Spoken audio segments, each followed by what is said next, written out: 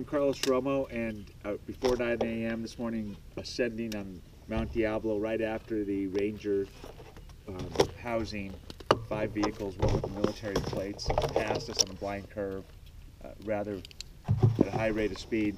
I was going probably 12, 15 miles an hour, and they were probably going 20, 25 on a blind turn. Very dangerous. Yep, my name is Enrique. I'm a Danville resident as well, and unfortunately we see that those 5 cars, and it was a shame because the first car passed us, I guess, in a blind curve, but the other 4 followed. So that was the really dangerous thing. Anyone coming down, it would have been a fatality right there. And it's a shame because I had a friend that ran into that exactly scenario, and he had an injury of people passing in a blind curve. So, yep. That's what I said. Thank you. Thank you. Lionel Herrera, I was in the same pack, 3 of us, and we were passed in the same manner. 1 car first, then followed by 5 cars, and it was the same cars that these gentlemen described.